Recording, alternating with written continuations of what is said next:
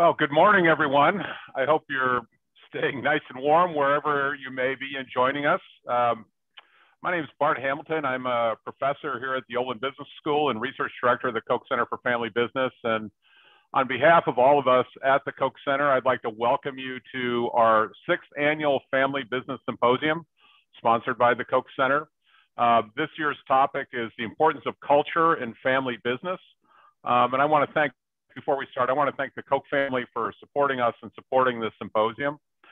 This is because of the COVID situation. We're doing this conference virtually, obviously, and this is the 3rd of our sessions that we've had. So looking at the importance of culture in family business. And 2 weeks ago, we heard from Subramanian Ramadore from Tata Consulting Services that talked about the Tata family culture that emphasizes not just business success, but also the impact of their company and their family on Indian society as a whole, which is something I think many family business owners in the audience can relate to because they have similar views and cultures vis-a-vis their own communities here in St. Louis and elsewhere. Last week, we heard from Lisanne Dorian, who's a 5th-generation member of the Boumgarden family, and she talked about the culture at Boumgarden that emphasized the development of human capital that has allowed Boumgarden to weather a number of existential crises, from expropriation in Cuba to becoming one of the leading brands in the world today. And today, we're going to hear about a very unique culture that has driven amazing success in the financial services industry. Our speaker today is going to be George H. Walker, the chairman and CEO of Neuberger Berman. And just so you know what our format looks like, we'll have a 1-hour directed discussion with Mr. Walker, moderated by Spencer Burke, our Eugene F. Williams Jr. Executive in Residence for Family Business here at the Koch Center. And then in the 2nd hour, we're going to have a moderated panel discussion to reflect on the thoughts and the ideas that Mr. Walker shared with us. That panel discussion will be led by Peter Boumgarden, who's the Koch family professor of practice in family enterprise. And our panelists will include David Eichhorn, CEO of NISA Investment Advisors, and Michael Dierberg, chairman of First Bank. We're really grateful that you can join us. We'd love to have you to participate. So you can see in the bottom of your Zoom window, you can see a button that says Q&A. You should feel free to click on the Q&A button and write in any questions that you would like to have directed to our speakers and panelists. So we look forward to a great session over the next 2 hours. And I'm going to turn it over to my colleague, Spencer Burke, who will introduce Mr. Walker. Spencer?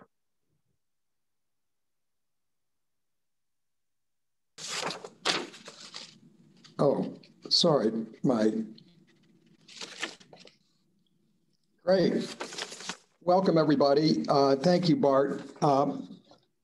This is our 3rd segment of our program on the importance of culture and family business. And we're going to have a little change up this morning. We have the topic of learning about culture in an employee-owned firm. Many people view employee-owned firms as close cousins to family-owned businesses. In fact, many successful employee-owned firms have actually evolved from their family business roots, so they're particularly relevant in the family business context. This morning's conversation will be about culture at Neuberger Berman, an 89-year-old, 100% employee-owned investment management firm based in New York, as related to us by its chairman and CEO, George H. Walker. Today, Neuberger has assets under management of over $400 billion, over 2,300 employees and offices around the world. George has had a remarkable career in investment management. He was born and raised in St. Louis and earned his degrees at a BA, BS, and an MBA at University of Pennsylvania. He spent 14 years with Goldman Sachs, rising to the rank of partner and co-head of its investment management division. In 2006, just in time for the financial crisis, which of course nobody knew about, he was lured away to Lehman Brothers to lead its wealth management effort. I'm going to turn it over to George now and let George tell you a bit about his story and his journey, and also about his fabulous firm, Neuberger Berman. George, welcome. Thank you, Spencer. I'm struggling to start the video. It says the host has stopped it, but perhaps there's, oh, now I can start my video. Excellent. I've been told I have a face for radio. Your tech team would showing my better attributes. Fun to be with you all today. Happy to talk about culture, which is incredibly important to us and has been fundamental to whatever success we've had. In terms of my own journey, I would only say as relates to participating in family-owned businesses, I'm a case study in failure. I tried to work with my dad a couple of times and it didn't work well. So I'm a how not to do it, not a how to do it person in the context of family-owned businesses. Let me just share a few words about Neuberger Berman, as most folks have no idea what it is. My mother still thinks it's a fine Austrian law firm, but we've sent through a few slides that'll help introduce it a little bit, and I think might facilitate the conversation. So if we can run through those, that'd be terrific. The firm was founded by a guy named Roy Neuberger, who just passed away a few years ago at 107. He was when he passed away, the oldest living New Yorker. He came back into the office at 106, which was quite extraordinary. Existed for the vast majority of its history as a private partnership. Firm went public and was public for about 6 years, and then was purchased by Lehman Brothers. It actually had a terrific run at Lehman and really flourished there until the financial crisis, at which point the employees repurchased the firm, and today remains gone back to its original roots as a private, wholly owned investment management firm. So happy to talk about public, private, sub differences, what's worked, what hasn't, to the extent that that's useful. Next slide, Bobby. We're a global firm. Today, most of our new business comes from outside the US, large presence in Europe, large presence in Asia. We're one of the first firms to build a WFOE in China. To the extent that's of interest to folks, happy to talk about it as well. As you'll see, also the firm is roughly 70% of the capital that we manage is for large institutions, large public funds, corporates, foundations, and endowments. And then the remainder is roughly equally split between direct client relationships that we have with wealthy individuals and places where we're a product provider, essentially, to leading private banks and trust companies and brokerage houses. We manage about just over $300 billion in public market securities, divided amongst equities, fixed income, and hedge funds, and now approaching $100 billion in private markets, the largest chunk of which would be in private equity, the fastest growing chunk of which would be in the private credit space. We've performed well over time, beating peers and benchmarks, thank goodness, because that's the only reason we exist. Happy to talk about, our business principles and values. That'll probably come out more in the context of the discussion. Our principles are straightforward, just 6, that our clients come first. We're really passionate about investing. We invest a lot in our people. We're very focused on this notion of alignment, in making sure that the alignment between firm and employee and client is a virtuous one, and that's something we think is vital. Focused on innovation, and we really think deeply about our culture If we were to define what makes our culture different, we try hard to focus on authenticity and collegiality. That having been said, we really embrace challenging dialogue with one another, in part grounded by observations that we had while we were owned by Lehman Brothers in terms of more command and control structures. We want folks who are really passionate about investing, not focused on sort of necessarily getting to the next rung or focused on organizational hierarchy. And we've made community engagement, civic engagement, an important value of the firm. And each of those are meaningful, and happy to talk about any of them to the extent that's useful. Firm, again, 100% employee owned, tremendous experience. So 99% of the assets today are managed by folks who've been in the industry for 20 plus years. We have virtually no turnover, and have had virtually no turnover amongst the mid and senior level investment ranks. This focus on alignment, again, very important to us. So we all have invested a lot of money side by side with clients, about $4 billion. 100% of deferred compensation at our firm is invested side by side with clients. And we focus a lot on our culture. We've been pleased to finish first or second in each of the past 7 years in the best places to work competition, usually rivaling the folks at Blackstone and a few other shops seem to be our toughest competitor there.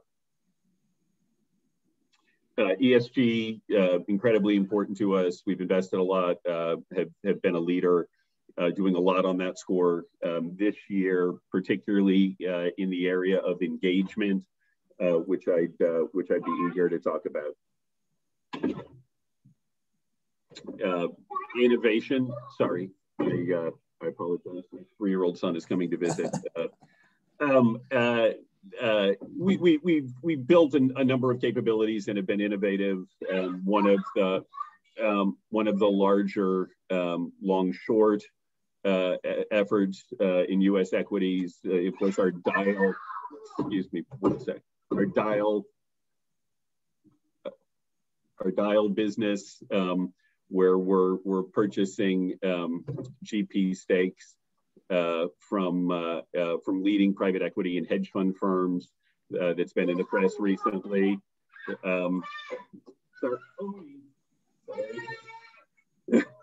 Sorry. Hey, you're a family guy. There's nothing wrong with that. That's good. I know. No, I'd like to be with him, but he is eager to participate. Apologies. No, that's no problem. Our dial business, which I think will interest folks, as you may have seen, we've announced recently we're merging it with a firm called Owl Rock, and it'll be going public via a SPAC into a company called Blue Owl. That's going to be a real leader in the private equity space, coming out of the block with a market cap that, for example, slightly larger than Carlyle. So it's been an important development for us as well, but have built a number of important capabilities to us over the course of the past decade.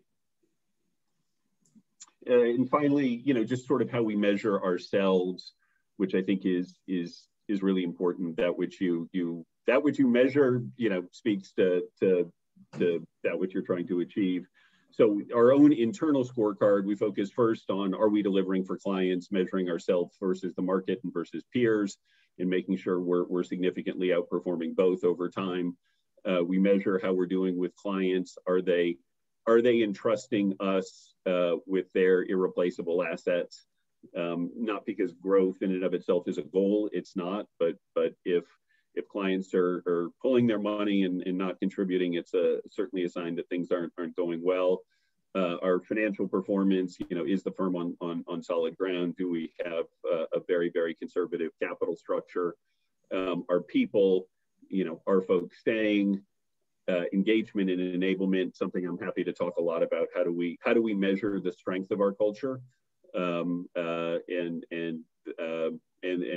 diversity, equity, and inclusion, something that's incredibly important to us and that we've been focused a lot on. And finally, are we continuing to innovate? in markets that themselves are innovating. So that's what when I present to our employees, that's where I start and end each conversation. You know, this is really our scorecard and our North Star. George, that's impressive, and I should add that since you were acquired out of the Lehman bankruptcy, you've more than doubled, I guess, your asset base. So you've had a heck of a run here, and it's so impressive. I thought the audience would be intrigued by that traumatic experience that you went through back in 2008. Not to relive all of it, of course, but just the dynamic of extracting this team, which was pretty big and has stayed together remarkably, as well as your client base. It's very impressive. But extracting that out of Lehman and making this decision on going forward 100% employee owned. And I related to that is sort of the history of Neuberger, since you've had all these long-term employees, top performers. I mean, they've seen private partnership, they've seen public corporation, they've seen working for a financial supermarket, and here you are, sort of, I'd say, back to your roots as a private firm, employee-owned, thinking long-term. So maybe just a little bit on how it came about that you were able to acquire the firm, and there was some competition, as I've read. Actually saw the press release of Bain & Company and Hellman Friedman announcing their deal. I said, what? I thought this didn't happen. Of course, it didn't happen. And then we'll get into the structure of what you created. Sure. Happy to talk about all of that. You know, I'd say, you know, the firm thrived as a private partnership. It thrived as a public company. It thrived when it was owned by Lehman Brothers. Lehman Brothers, for all of the bad press, was actually a good home and for the business for reasons I'm happy to talk about later. I think private partnership is an ideal structure for a firm like ours. In terms of the 08 experience, yeah, it was traumatic. So, you know, for a business where your assets are your people and your clients, and your clients can leave you in a moment's notice, and your people can leave you, being, you know, stability is really important, and that environment was anything but stable. And it was anything but stable for a long period of time, really starting back in August of 07 through the Bear Stearns crisis. We were in the press every day with Lehman Brothers looking to sell Neuberger Berman to raise capital.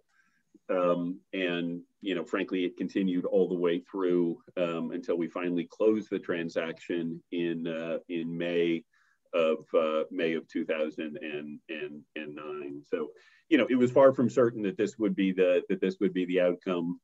At moments, it looked like the firm would cease to exist. At other moments, it looked like we had been acquired by Barclays. Then, as you pointed out, Spencer, we had been acquired by Bain and Hellman and Friedman. In the U.S. bankruptcy court, the way it works is after they reach an agreement, that then goes essentially is re-auctioned to make sure that the creditors got the highest possible price. So in that re-auction process, we submitted a bid together with Bain and Hellman and Friedman as you know, that's the so-called stalking horse bid. Carlyle submitted a bid. Mellon showed up. Everybody sort of showed up.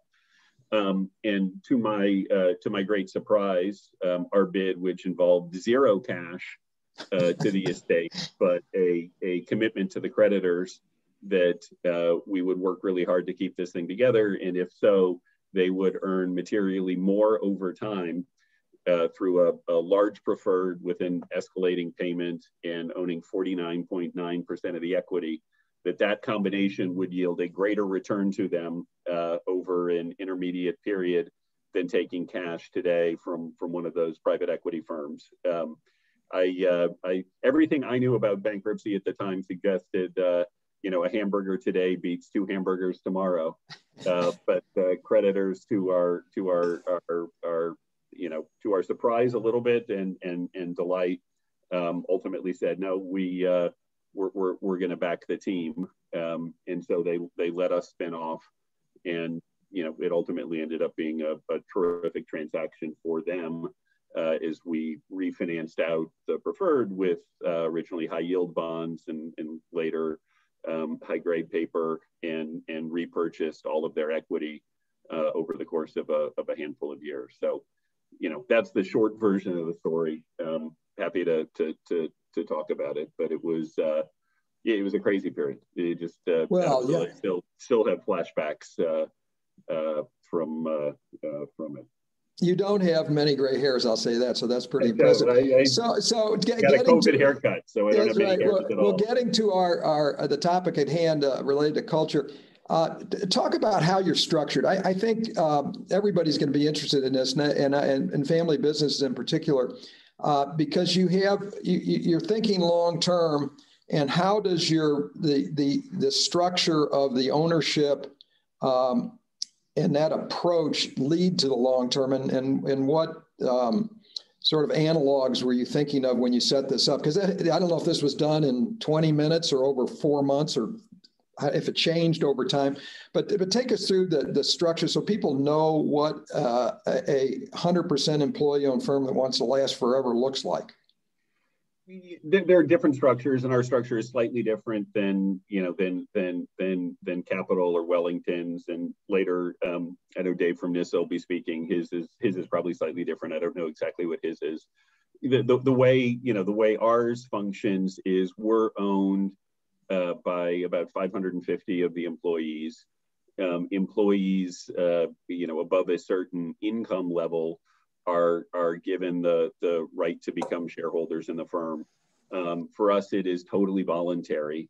While we were at Lehman in the final years, I think in the last year, 80% of my compensation, for example, was in Lehman Brothers stock, which did not end well. And so folks, our folks lost a tremendous amount of wealth during that period. And so the notion of doing anything that was mandatory, other than forcing them to invest side by side with clients, which we all agreed was critical.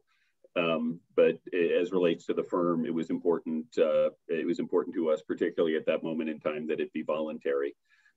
So we have somebody come in each year, they value the firm, they apply a material discount to that value. Folks who are welcome to sell 10% of their units each year, and or to buy units, and then we'll lend a significant amount of those purchase proceeds to our younger folks, such that they can accumulate a share stake that's meaningful and important to them. It's super broadly diversified. We don't have any owner that's approaching 10%, which is the reporting materiality threshold.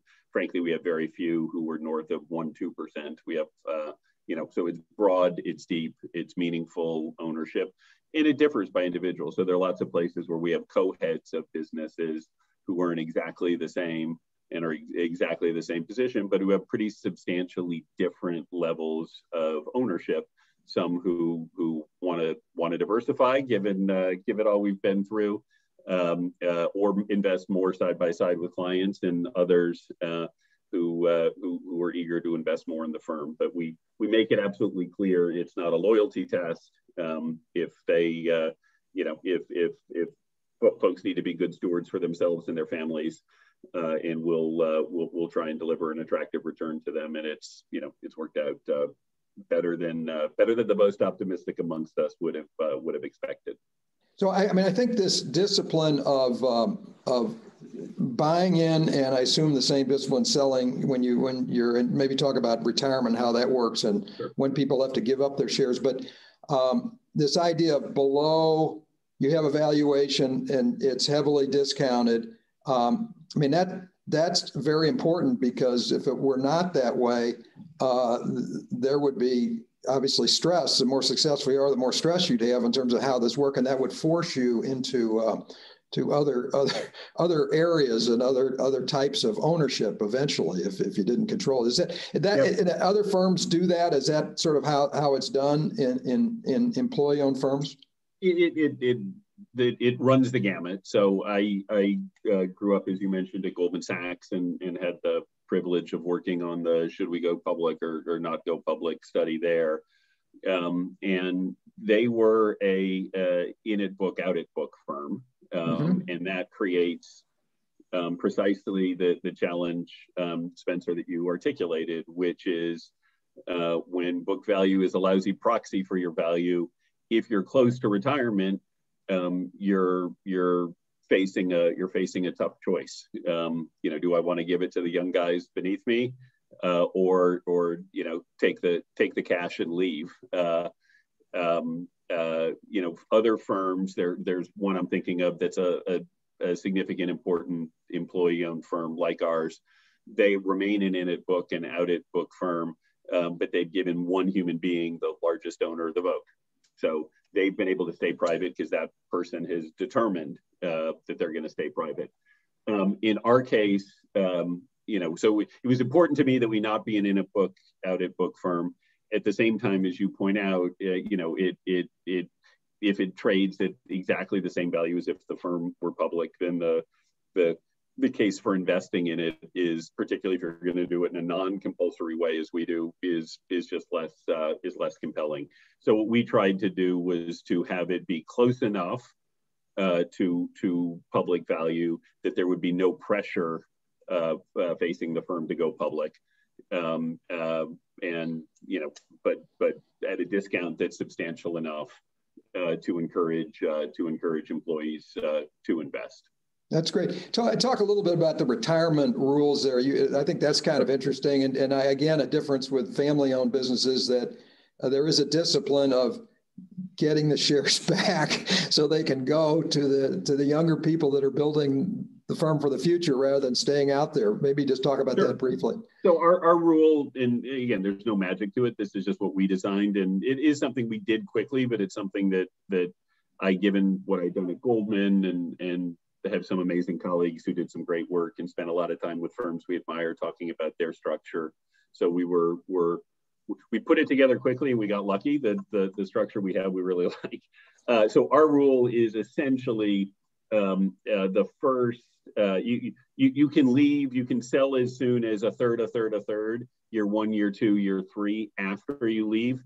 And importantly, it couldn't be based on the value in the year you leave. It has to be based on subsequent years.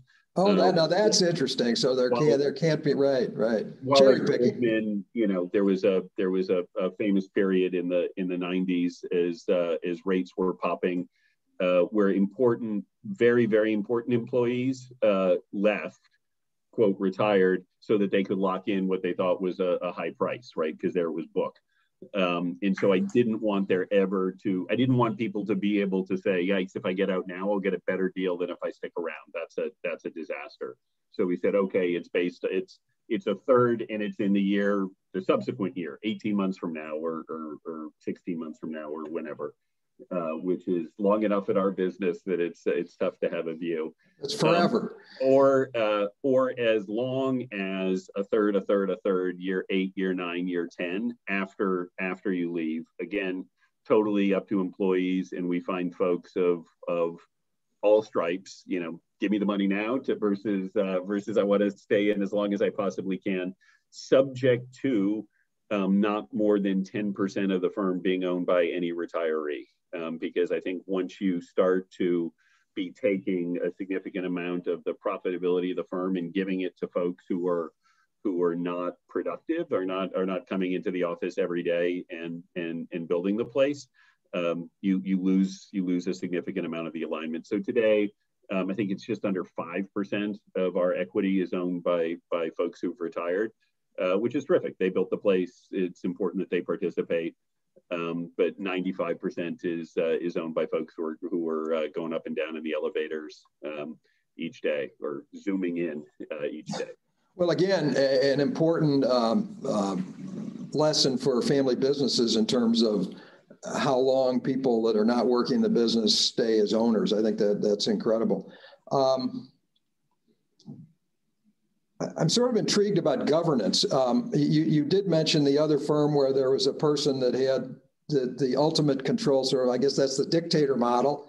So Yep. You have dictator model to pure democracy, monarchy, somewhere in the middle. What are you? Are you called the monarch, the dictator, or just the CEO for the time being? How does it work?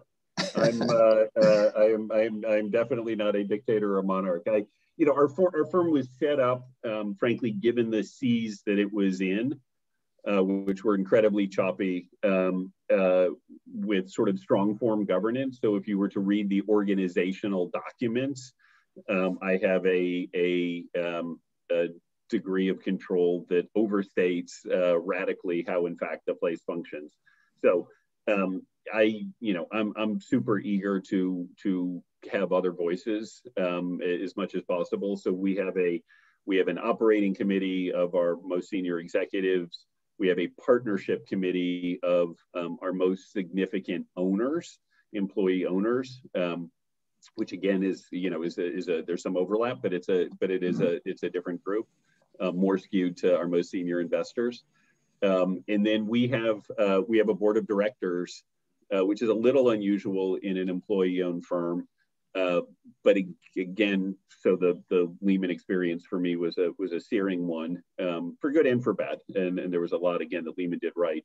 But the Lehman board, I think, was not necessarily the strongest board, and Dick was blindsided. And so, that's why we so value having a culture where we fight with each other and are willing to challenge each other. That's critical, because far better to fight internally than to be surprised. One, and two, why when we went out and built a board, I wanted not only the strongest board, and Lehman had some extraordinary people on their board, but I wanted people who really, really, really knew the business. And so originally we set a standard that everyone who was on the board had to have been both a chief executive officer of a similar firm and a chief investment officer at that firm. We've started to loosen that a little bit to get more diverse voices. But when we went out to do it, we got guys like Rich Worley, who built Miller Anderson, one of the great money management firms. It's now Morgan Stanley Investment Management, which he also led. You have Steve Kandarian, who was the CIO and then CEO of MetLife. Folks like that frankly, knew my job in many respects better than I did as a young CEO 12 years ago. That surrounding yourself with the toughest, smartest team was essential. That's another great learning moment for family businesses. So our topic is we've been through firm organization, and so a question I have for you is, if you had to describe the culture at Neuberger, what would that be in sort of a soundbite form, and how does that differ? I'm thinking of, you've been at two iconic firms with different, obviously, outcomes, Goldman and Lehman, but also you're in an industry with some just remarkably well-run firms. You've mentioned Capital Group, there's Wellington, there's T. Rowe Price, there's Fidelity, there's Schwab, there's Blackstone, BlackRock. And can you differentiate what you've, I mean, it seems based on your slides that it seems obvious to me that there are differentiators there, but what would you say about A, your culture, and B, how it's different from the firms you were with, and then also the industry you're in? It's a good question. Our culture is different. I think we all use a lot of the same words, but they have sort of very different meanings. Goldman, for example, as a culture also really values excellence and teamwork as we do. I'd say if you were to compare us and Goldman, the principal difference is in our case. We have folks who are going to spend the rest of their career at Neuberger Berman. So I've been there 14 years, and I'm still one of the youngsters at the place. As there's virtually no turnover. Whereas, you know, at Goldman, I was a senior guy when my age started with a 2. And so I don't think while I was at Goldman, I ever worked with anyone whose age started with a 5.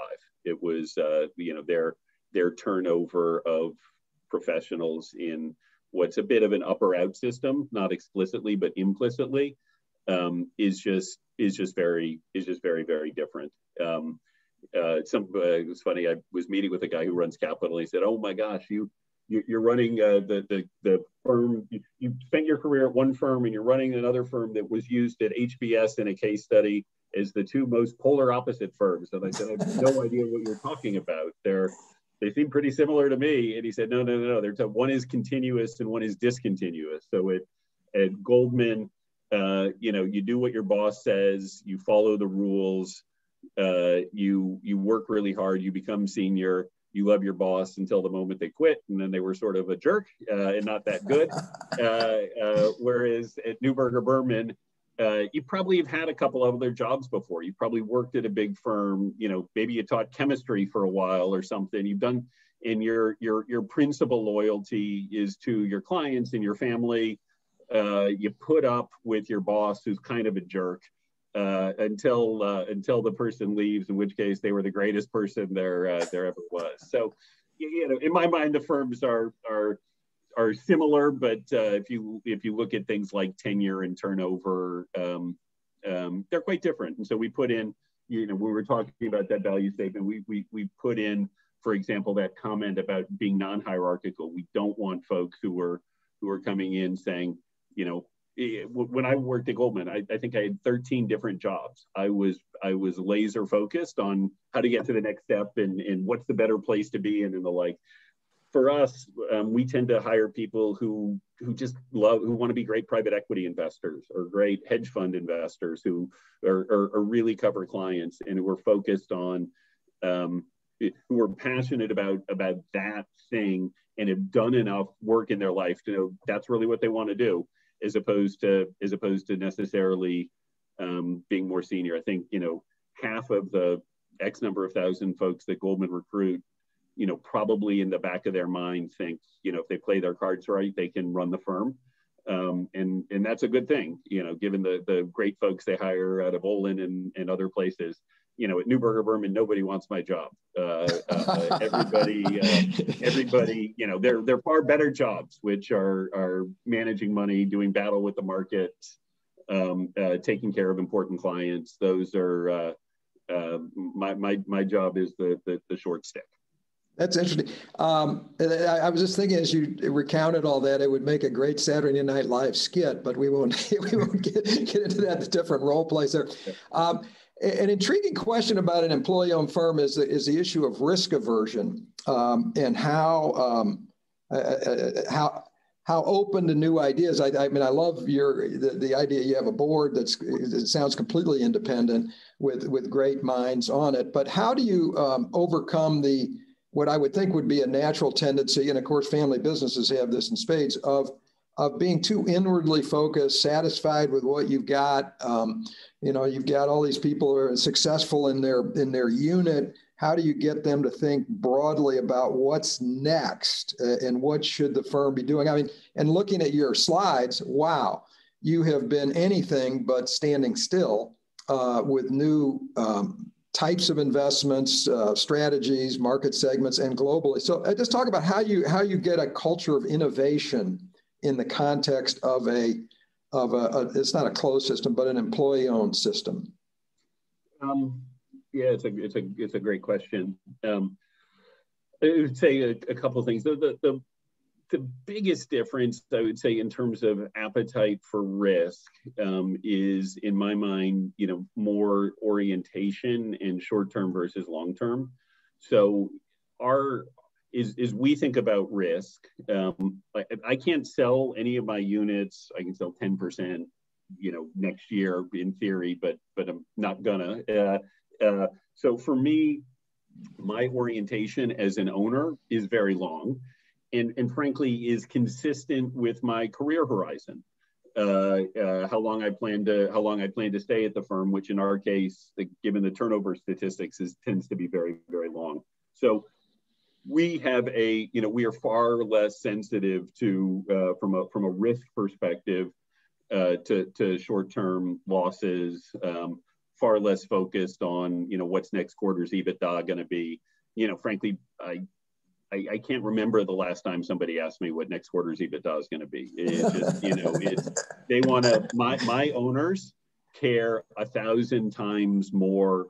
Somebody pitched me yesterday on, can help you come in and we're going to help you optimize your real estate footprint in post-pandemic, and we're gonna find a bunch of savings. And I tried to explain to the individual, all of my owners work here, and I tell them good news and bad news. The good news is I saved the firm $50 million. The bad news is you're going from a nice, pleasant place to work to you're sitting on a bench with a bunch of other folks. I'll get thrown out of the place. And so it's a completely different optimization function than the way that we as shareholders torture public company owners to deliver us free cash flow. So I'd say that's a difference. One. Two, I believe from a risk perspective, in our case, I believe, our business doesn't require a lot of capital. And I believe strongly that businesses like us are best when they have less capital and that it's all aligned with clients. I don't want to go down a path of, and some of our big competitors have, where we have a ton of capital, because that leads you to places which I think are unfortunate in a fiduciary business of, ooh, this is an interesting unit. Should we do this for clients or for ourselves? I don't ever want to face that. I don't ever want to face that question and that tough trade-off. We want to do one thing, which is to partner with clients. So we don't have the sort of balance sheet risk that others do by virtue of the way in which we manage it, which is it's all as much as we can have it be side by side with clients, invested for the long term. And we've tried really hard to bring sort of best practices from leading places that have great big balance sheets and levered balance sheets and all the like. So I brought in as head of risk a guy named Ken Durrett. Ken was the youngest partner ever at Morgan Stanley, ran fixed income there, then ran risk for them during the financial crisis and thereafter, and did an extraordinary job keeping them alive. Then ran fixed income again, brought him in to run risk. He then went on to be one of the leaders of our fixed income business. And we brought in a woman named Ann Brennan, who had been, I think, a 24-year partner at Goldman. She had run big chunks of their fixed income franchise, including credit research, and is just terrific. So, we think a lot about it. We staff it seriously, but it's not, it's a totally different objective function than when you were running a 40-to-1 levered financial institution. We have a tiny amount of debt, as you saw on the slide, 1.2 times our current EBITDA. So are very conservatively levered, really just to facilitate our employee ownership. So really, it's interesting. You do go into new things. And I want you to talk about this Dial transaction, because just reading about it, I remember when Dial and a few other firms were creating the market in general partnership interests in private equity firms, but I had no idea it was this successful. So I'd love to have you talk about that. And we do have a bunch of questions, so we want to get to those. But that's an interesting example of getting into a new area that, I mean, really, who would have thought that thing would have grown like that? And then it's so successful that the right answer appears to be doing what you're doing, which is let it fly away, although you're going to retain an ownership, but you're doing it innovatively. You're in the SPAC, you're a beneficiary of the SPACdom here. But among the questions we've been getting while you're talking is, what do you think about SPACs? What do you think about Bitcoin? What do you think about Robinhood? I mean, there's so many things going on that relate to innovation, call it, and enlighten us on how you sort of separate the good ones from the bad ones and what you're going to focus on. But DAO would be a good one to just, if you can do it briefly, tell us about that. It's a pretty neat story. Yeah, so Dial started a little bit by accident when a team of high net worth brokers at Lehman Brothers wanted to set up a hedge fund, and Lehman didn't want them to run a hedge fund. And so Lehman formed an agreement with them where they could leave, but Lehman would retain a 20% ownership stake in the business. And those group of individuals formed what we all knew as GLG, which is one of the most successful hedge funds in Europe and the first to go public.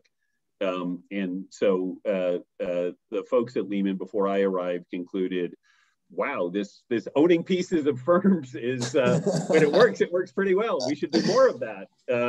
So we bought pieces of a firm called Spinnaker, a firm called Osprey, which in the commodity space, which ended up not making it, a firm called Marble Bar that was then sold, and then D.E. Shaw.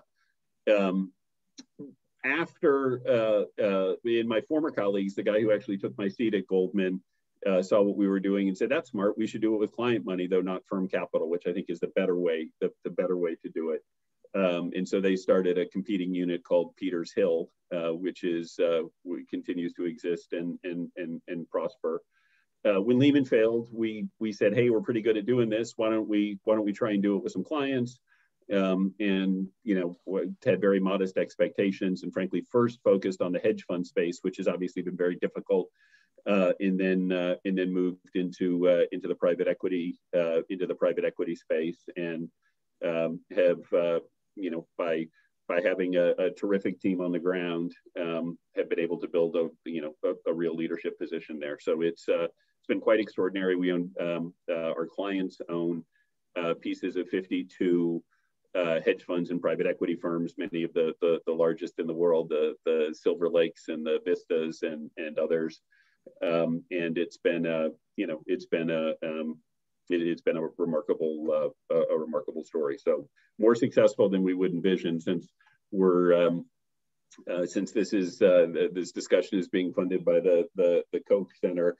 It's known that the Kochs have been our partners, interestingly, in helping to build that business, and have been terrific partners, frankly, in enabling our small little firm to have a meaningful amount of capital to go out and build and grow the business, and have been just terrific, honorable folks to work with. That's interesting. Now, just for the record, those are different Kochs than our Kochs here, although our Kochs are pretty remarkable as well, but they're the St. Louis Kochs as opposed to the Kansas Kochs. But at any rate, the concept we'd be eager to partner with them as well. So, oh yeah, no. and they would like to partner with you, I might add. But I think that's a great example of risk management. The way you described it, you didn't jump in it as a firm; it was client driven, and and then as the thing gets spun out. That obviously it takes you a little further away from that too, as something that could be very disruptive. I mean, success can be as disruptive as failure, as we all know. Well, so that leads to this discussion that's going on everywhere about cyber currency and Bitcoin and all that. Is that tempting to you, or is that something that, I mean, do you get asked about that, or are any of your teams going in that direction? And would you tell them, no, you can't do that, or how's that work? So we're spending a huge amount of time thinking about it. I get blamed, for keeping us out of Bitcoin and cyber currency a few years ago, when we had a team of folks who were eager to do it. I just, for me, the bar has to be pretty high for us to pursue something. And I can't live with, we're a fiduciary business, not a trading business. And it felt more to me like that was better pursued by the sell side than by the buy side. But it's changing and evolving very quickly. It's becoming quite real. The regulatory environment is going to be really interesting and is going to be determinative. And it's something that I've probably spent an hour a day on, each day over the course of the past couple of weeks, is we're learning more and understanding and trying to figure out if there's something there for us to do thoughtfully and responsibly. That's great. Well, we'll to be continued on that. We'll look forward to learning about what you ultimately decide to do. A shift here for you in the discussion. To talk about I think you call it diversity, equity, inclusion. Talk about what you're doing there, and that I assume that's mostly within the firm. And then I'm intrigued by your Partnership of New York role. Bring us up to date on the future of your great city up there and what you're doing about that, because that obviously is in the news a lot. But first, on the DEI front, how successful have you been with that initiative? Not as successful as we'd like, to tell you the truth. So it's a firm value. It's incredibly important to us. It's incredibly important to our clients. We have, in all things, we try really hard to be honest with ourselves. And so, as you see, when I measure our firm's performance, how we're doing on diversity, equity, and inclusion is right up there with firm profitability. And we in a narrow sense, we measure it two ways. We measure it by individuals in roles, and do we look like the population from which we recruit? In there, while we score materially higher than most of our peers and have won a bunch of awards, we're still nowhere near where we need to be, and we need to do a better job of particularly at the senior investor level of finding and building individuals of color and terrific women. The firm, interestingly, has a long culture of doing that. So if you were back when I joined, the largest PM at the firm happened to be African American, a guy named Andy Johnson, who ran our high grade business, and the largest equity portfolio manager happened to be the co-head of our largest single fund, a woman. So we have a culture of doing that historically, but interestingly, despite all of the leadership that we had there, haven't kept pace the way that we should. So it's an explicit goal. We measure it. We tell the world how we're doing, and we're trying really hard to hold ourselves accountable. At the same time, I'm equally focused on inclusion and trying to be honest with ourselves there as well. So we're huge believers in anonymous surveys and in providing sort of real feedback. And it's something we do regularly as a firm to figure out how folks are feeling at the firm. So it's helped me tremendously. We use on those surveys, we then break the world up, any number of ways, and look at historically underrepresented groups, and we look at their answers to key questions. Do I feel like I belong at the firm? Is the firm meritocratic? Is the firm sincere in its commitments on DEI? Do I have a strong mentor relationship? Things like that. It's a five key questions. And then we measure how every group is doing relative to the group who scores the highest, because our objective is to bring everybody along. In most cases, the highest scores are old white guys. Not always. There are a number of the scores where interestingly we score better amongst our female employees.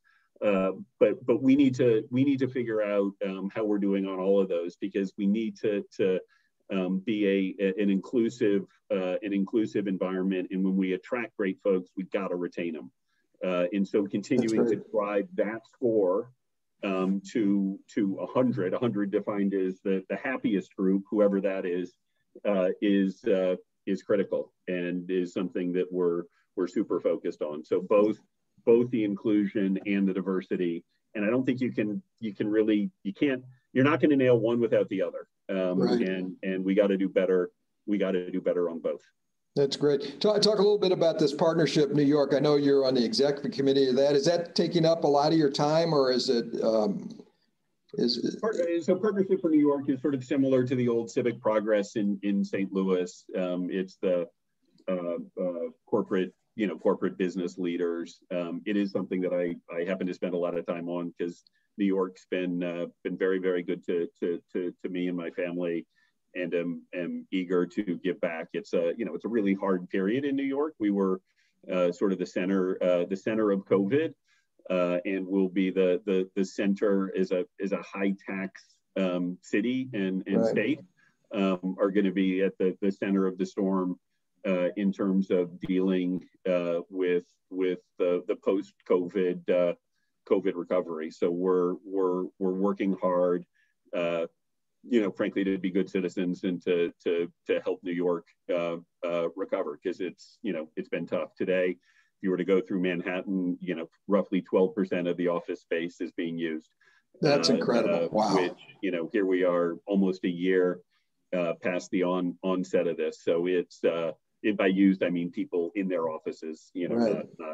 So we got a long way to go to help rebuild our city, and we're trying really hard to be constructive corporate citizens and do everything we can to help the city recover. That's great. Well, I mean, it's a challenge everywhere, so bravo to everybody that's making an effort to help others. Final question for you. We sort of run out of time, sadly, but since you came from St. Louis, what do you miss out here? And then what can we learn? What can we learn from you up in New York? We don't want your taxes. Let's start with that. But what else can we learn? We don't want our taxes I love growing up in St. Louis. I love St. Louis. I was so eager to participate in this because it came with the prospect of getting to come back, which I get to do actually a bunch, because St. Louis it might be the second most important city in America in our business. When you think about for us the presence that Wells has in St. Louis, you think about Edie Jones, you think about Stiefel, you think about a number of the most important consulting firms that are headquartered in St. Louis or have important offices in St. Louis. The number of terrific banks and trust companies that exist. It really rivals anywhere else. So I do get to come home occasionally to visit clients, as well as to see friends. But I'm a diehard blues fan, much to the frustration of my colleagues in whatever city we happen to be playing, and a big Cardinals fan. So I'm excited to zoom in for your next session with the owners of those franchises, which sound far more interesting than the investment management universe. No, you've been a star today, and I think for the family business out there that are listening to this, I think there are a lot of lessons that can be picked up from this extremely impressive employee-owned firm. So, George, with that, I just want to thank you for your consideration and your time and your insights. It's been thrilling for us. And we'll be following your remarkable career as it moves forward. I hope there's not another move in there. I'm sure you're not looking for that either. But whatever you do, we're proud of you from our city. But thank you for participating today. And I'll turn the program back to Bart Hamilton to wrap up. Thank you. Appreciate it, George. Spencer. Thanks a lot. Thank you. Thanks. Great. Thank you, both Spencer and George. Really fascinating and enlightening conversation. I really liked one of the things that George said about key value of Neuberger Berman is aligning firm, employee, and client And I think that's something for family businesses, aligning firm, employee, client, and family is something that's a real challenge. And it sounds like to do some of that, and we kind of got a feel for that on the discussion of DEI in terms of embracing challenging dialogue. And I think that's something that it sounds like that's a piece that's made Neuberger Berman very successful, and also something that's hard for family business to do, but very important for their success as well. So thank you, George, for joining us. I'm now going to turn things over to Peter Boumgarden, the Koch Professor of Practice and Family Enterprise, who's going to be moderating a panel discussion with David Eichhorn and Michael Dierberg to reflect on a lot of the insights that George brought us in the first hour today. Peter, the floor is yours. Great. The virtual floor is mine. Always great to be with you all here today. Again, George, great to have you on the call earlier on today, and really excited about our second set of panelists here. I think one of the things that we're attempting to do over the course of this symposium is to tie some themes from our keynote speaker into the experience of the people that are living in our particular markets. So we have two great voices to be able to join us along the way here for that conversation. And again, just as a reminder, next week, we're going to be hopping into the world of sports. So looking forward to seeing you all there as well. So let me make a quick introduction to our two panelists here today. We are joined by Mike Dierberg first. Mike is the chairman of the parent company of First Bank, a bank headquartered in St. Louis that serves markets in Missouri, Illinois, Kansas, Nebraska, and California, and has been family owned for 111 years, 1910 for the start of that. Prior to joining First Bank in 2010, Dierberg served as the attorney for the U.S. Department of Justice and as a general counsel of First Bank. So great to have you here, Mike. Thank you. We are also joined by David Eichhorn. So David is the Chief Executive Officer and Chair of NISA's Investment Committee and a member of NISA's Management Committee. He has day-to-day oversight over NISA's Investment Strategies Group, which seeks to develop custom strategies designed to meet client objectives. In this capacity, he oversees new product development and growth. He has written papers on fixed income and asset allocation and presented it in a variety of different locations. He spent a few years at JP Morgan beforehand, and maybe most importantly for our conversation, he has a BSBA from our very own Washington University in St. Louis with majors in finance and mathematics. Great to have you here, Dave. I am delighted to be here. Thank you. All right, so we're going to start off by going a little rapid fire at the front end. I'm going to go same question to you both. I think this will be helpful for us to understand a little bit about your particular organizations. So rapid fire question to you is to say, how would you describe your organization in a sentence or two? It might be easier to understand if you've got a brick and mortar presence like we see with First Bank, but how would you describe its ownership and what makes it unique in terms of structure and culture? So let's start out with Mike first, and then we'll go over to Dave. Sure. Well, thanks. Really appreciate the opportunity to be here today. First Bank is a traditional, in many ways, a traditional bank. I guess what sets us apart is that we are a family-owned business that caters to family-owned businesses as sort of the core of our sweet spot. So privately held businesses, but really a focus within that on family-owned businesses. And I think as far as, from a cultural standpoint, one thing that sets us apart is long-term perspective. So I don't think that there are that many companies that have the kind of forever, or, they're looking out so far into the future, whether it's forever, as my dad would put it, or I might put it in the next 100 years time frame, but that is very much embedded to who we are as a company. Great. And real quick, Mike, just to follow up on that point, do you find that the family ownership piece helps you bring unique insights or perspective to the family-owned clients that you serve? Is that some of the value proposition that you add? We understand you, we've been there, we know what that looks like to run your type of business? Exactly. So I think, my own personal experience growing up in a family-owned business is that there hasn't been a lot of resources out there to help family-owned businesses. So we're all kind of left to our own devices to figure out how this is supposed to go. So, it's great that, through the Koch family, that the center was started. So I think this is really a credit to WashU, to the Koch family for having started this. And so I think in St. Louis, you're finding some energy around the topic of family-owned businesses, but historically there hasn't been that much. And so we are taking some of our own experiences, the experiences of our own clients, and really using those to get really beyond banking to help our clients with many of these issues. Okay, great. So Dave, same question over to you on this. Many of us have seen First Bank in various different signs around time, but we don't see NISA as frequently. Could you give us a sense on who NISA is, what your structure and culture is like, maybe even comparison to some of the stuff that you just heard from George? Great. Yeah, by not seeing us frequently, that probably means never. And so I'll try to give a little background. But first, I do want to say I really enjoyed George's walkthrough of the firm and their history. I've seen the same industry as Neuberger. That was just a treat. So that was fabulous. But NISA is also an asset manager. We serve strictly in an institutional market and strictly in a fiduciary capacity, as exactly what George walked through.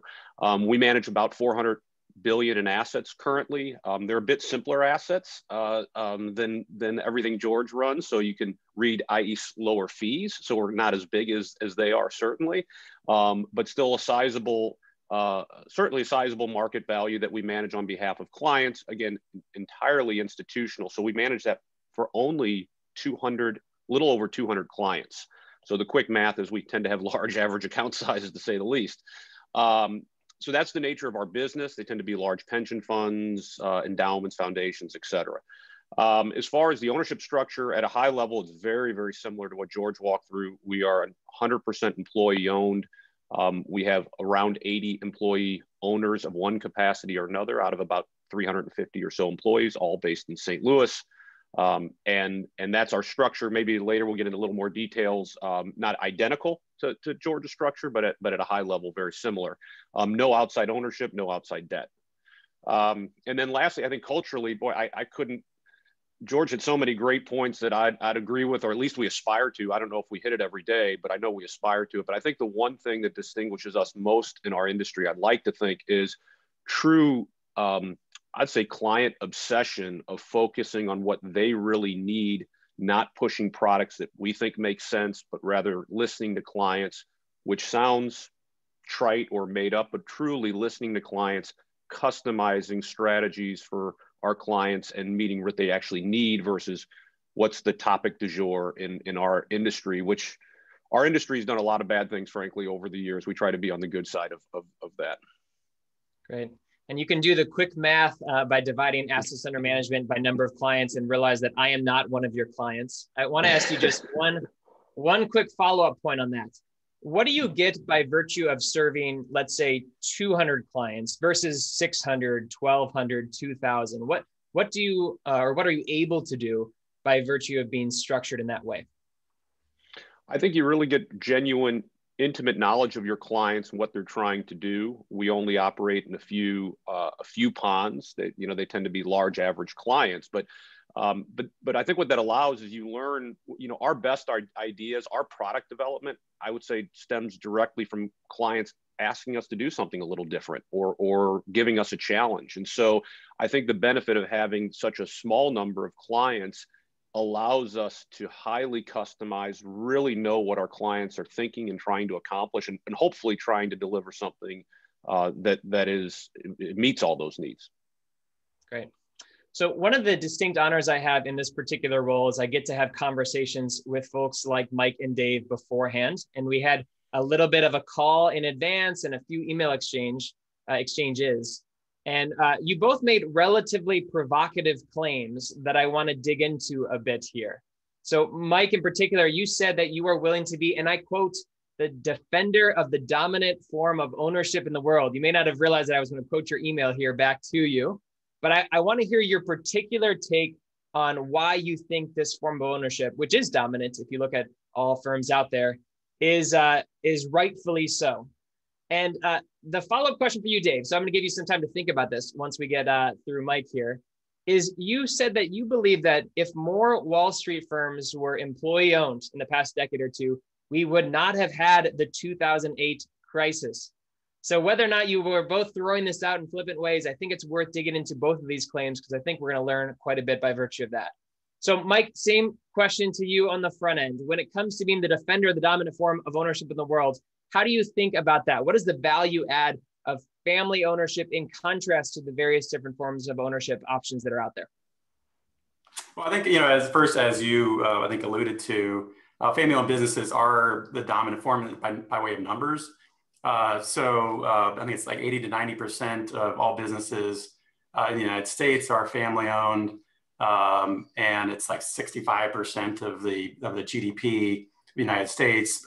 So by numbers, we win, but I don't think my point would not be like we're always better, because I don't think that's the case. And there may be contexts where another form is better, for example, or it might work in a different context. Technology startups, they don't work well as family-owned businesses. The capital needs of those companies, the ability to fund losses for an extended period of time, right at the outset, that's not something you can do as a family-owned business typically. Professional firms, just as an example, so that tends to probably gravitate more towards the employee ownership partnership model. You don't see a whole lot of law firms named Jones, Jones, and Jones, right? If there is that law firm, then it's probably those are the lawyers in that firm. So on the family business side, I think one thing that it's sort of, you have to go back to how these businesses get started, and a lot of it is that's the outgrowth of the entrepreneurial spirit in America and elsewhere, where somebody has this idea and they run with that idea. They take all kinds of incredible risks to make it happen, and they invest themselves, their lives, their families in those businesses. And maybe eventually they have this idea of, well, maybe I want to pass that on to the next generation within the family. Maybe they decide to do something else. Family-owned businesses, we have our own challenges and our own opportunities/advantages. And I think, like anything else, it's a matter of you need to make the most of your advantages and minimize your weaknesses or the challenges you have. But it's not, I think for Dave and I, it's not so much like employee-owned versus family-owned, because I think there's more, as I think Spencer started out calling it, close cousins. We have a lot more in common, I think, than we have that separate us, in particular in relation to publicly owned firms, and how, I think both employee-owned firms and family-owned firms have this long-term perspective. Yeah, it was a nice description, though, in the sense that there might be different junctures of how do you describe your industry and your sector and your business that might migrate you towards one versus another.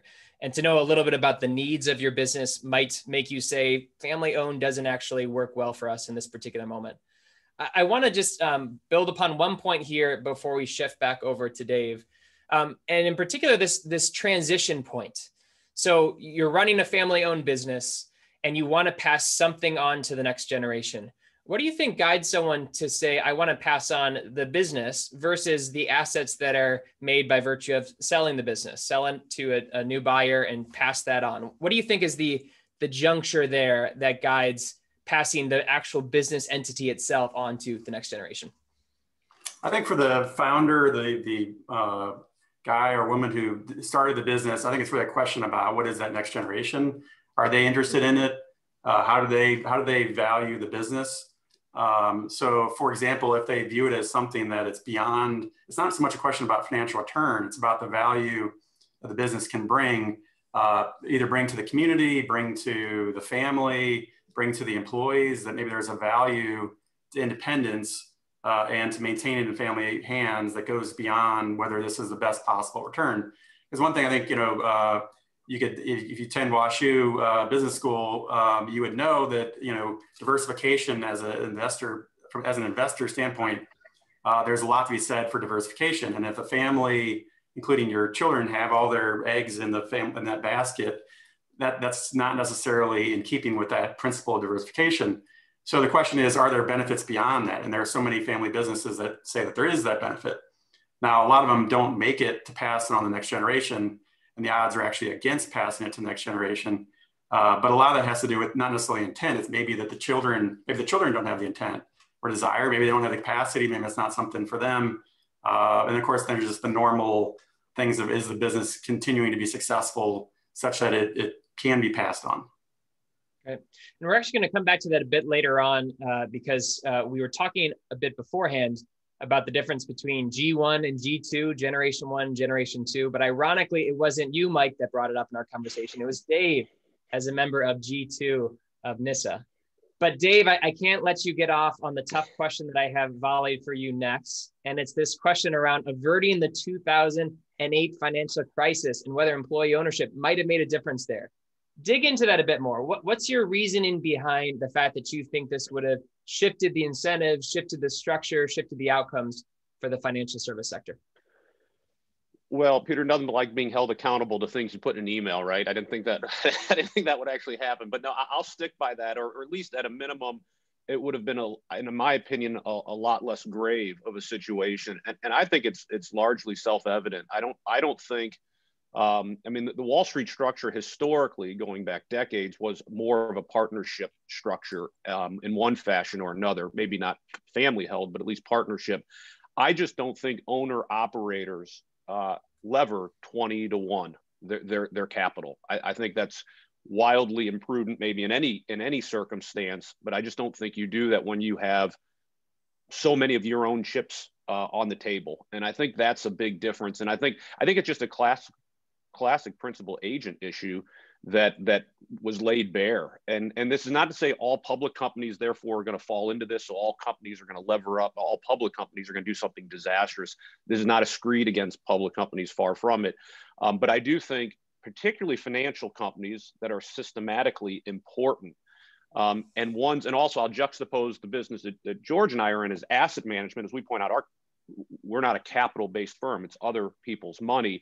But when you talk about the investment banking firms like the Lehmans and Goldmans, obviously they have both, but their investment banking side, not only is it like typical public companies that they need to borrow money, and at some level, the capital markets are a governor on how much most companies can lever. But when you're in a financial firm, there's so many shadow forms of leverage. And that's really what we saw a lot of those organizations do. And I think it was short-termism. And frankly, the willingness, if something bad happens, they can move down the road and get a different job at a different firm. Obviously, it was particularly bad for the entire industry. So in that context, I think the lack of alignment of interest of the folks who are taking all the risks, ultimately, whether it be with society or the ultimate shareholders, I think was just clearly laid bare in the crisis. And I think many of the things that Dodd-Frank has attempted to do to correct that are things that are naturally addressed by an employee-owned firm.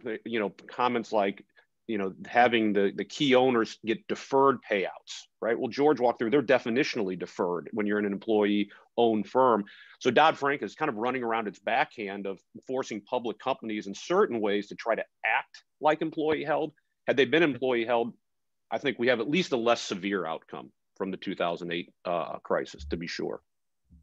I think what I have guaranteed myself of is the fact that every future guest on this particular podcast or symposium is going to send me really short emails and not be held accountable for any phrase that they have in there. So exactly. I want to do a quick contrast here. So employee ownership is a new concept for many of the people that are on here, or not new, but at least something that we may not have further insight into. You had George describe their structure of employee ownership. I wonder if you can speak to how NISA's is similar, how it's distinct, and how you think that changes the structure of how you actually behave.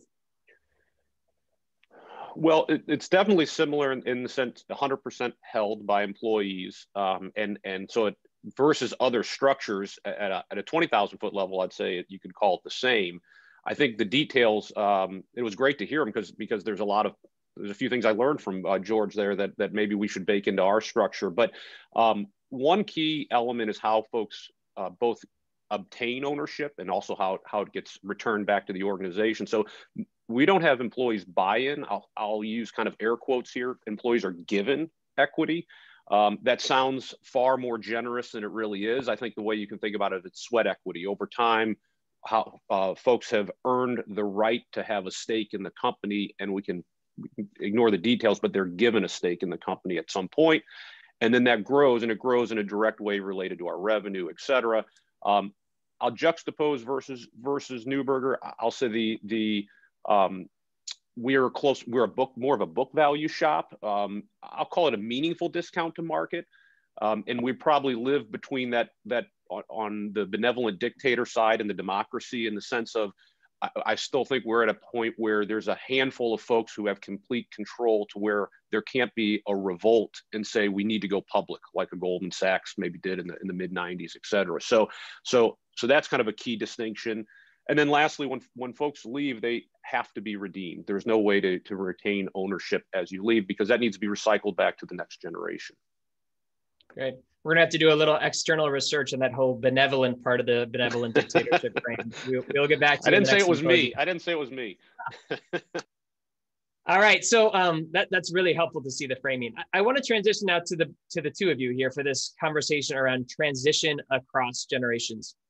And you've experienced it in slightly different ways. So again, as I mentioned earlier on, we had this use of generation 1 and generation 2. Mike, in your case, we'd have to look back a few more G's to be able to see that actually coming through if you were started as a family-owned business in 1910.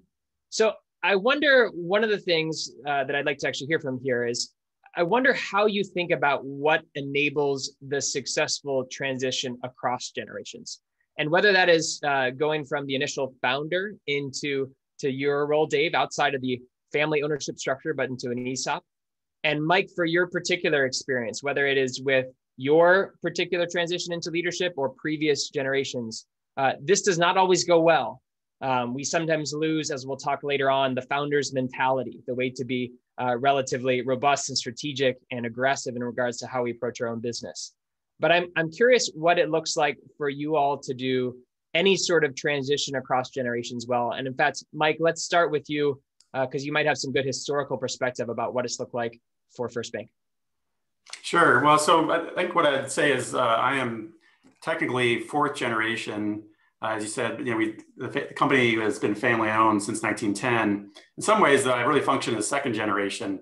So I can explain that. So company founded in St. Louis, actually Creve Coeur, but it was really a sort of a mom and pop, like single branch bank up until the 1960s. By the time it got to my dad's generation, generation 3, or G3 as we will call it, by that generation, it had been dispersed amongst cousins.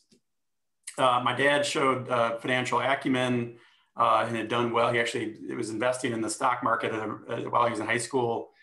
Did really well there. Basically used that money then essentially to, by the time he got out of college and went to law school, he bought out relatives. So essentially, he took it sort of, the family tree got from an ownership standpoint, got smaller. And then so from there, we had this incredible growth spree, lasting decades, where we're doubling size every 5 years and grew to various other states. And so, I think when we think about our transition, it's been sort of, you think about it from, I guess, from generation 2 to my dad, where he bought out his, aunts, uncles, et cetera.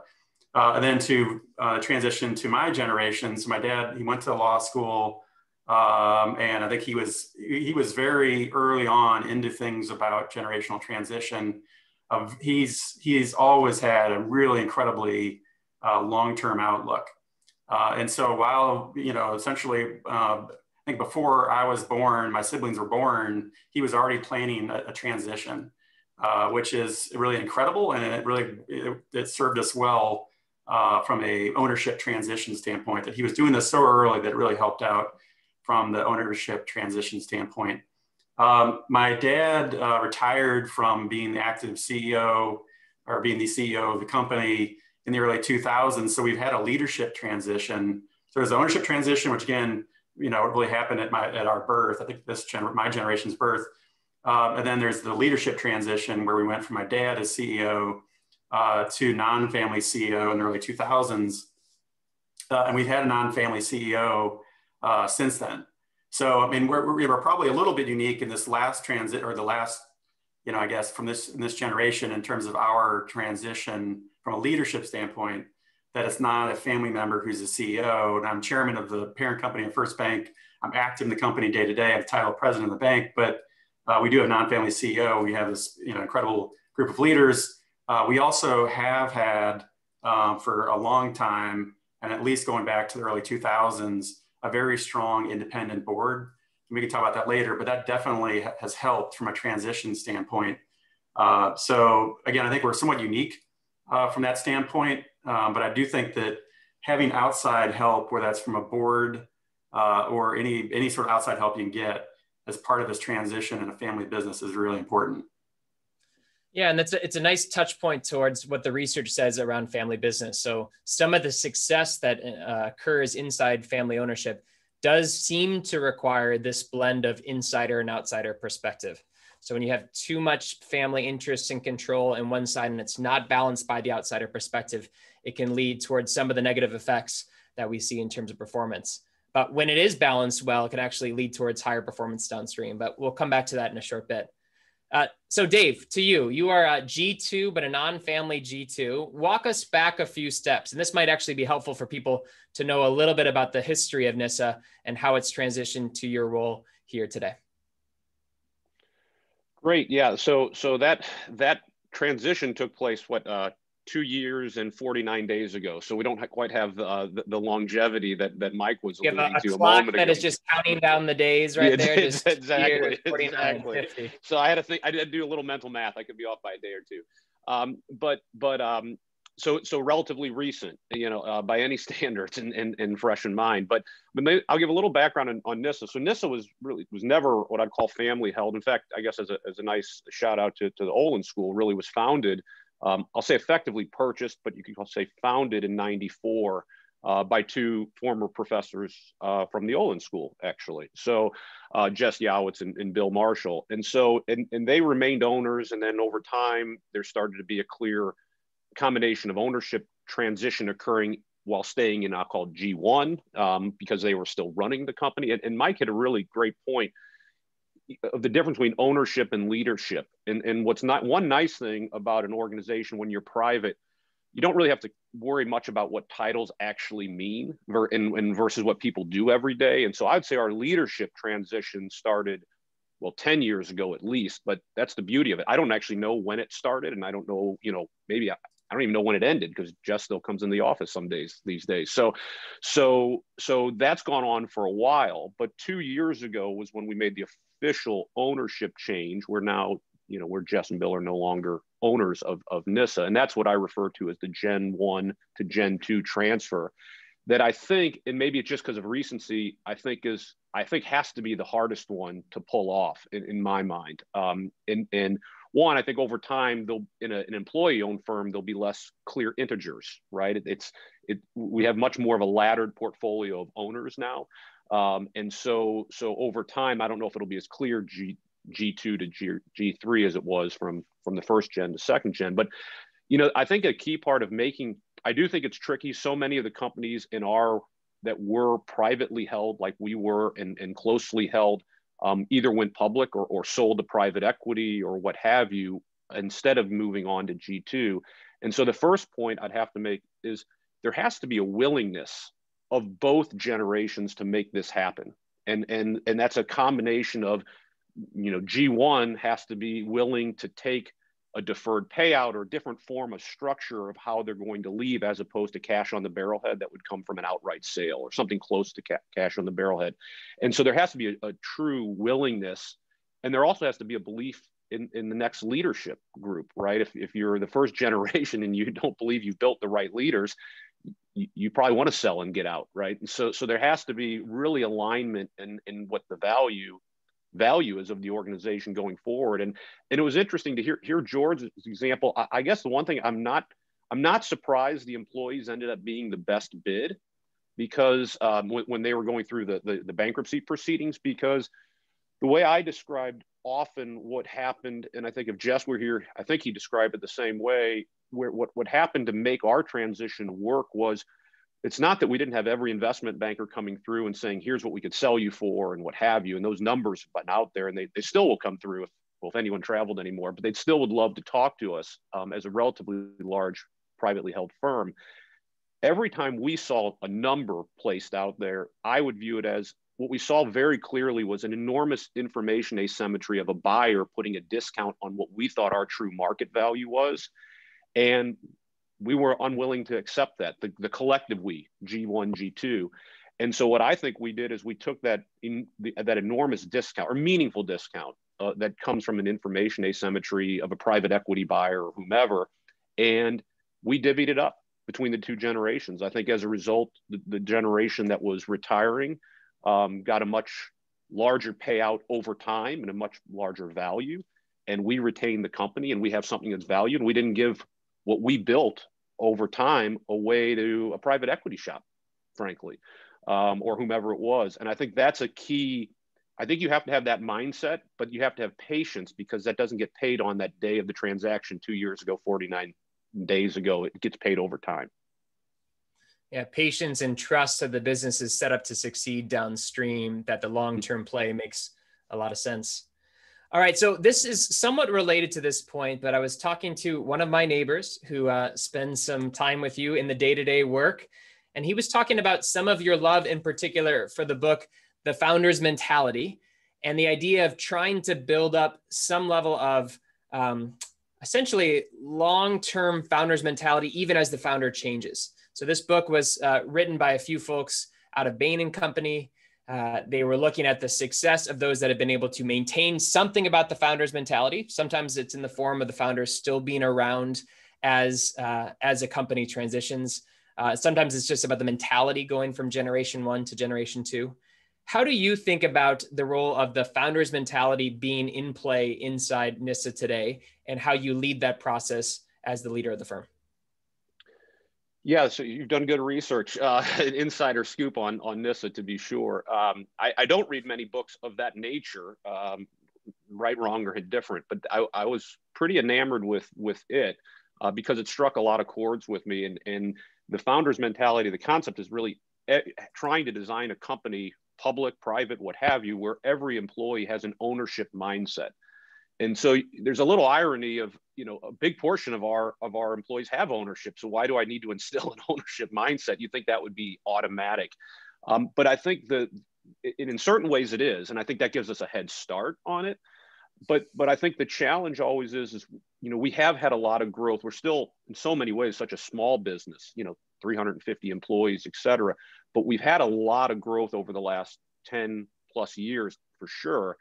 And what they point out in that book is what they describe as the paradox of growth, right? And so and they use these really evocative words that I tend to like, that most successful small businesses start with some sort of insurgent mission.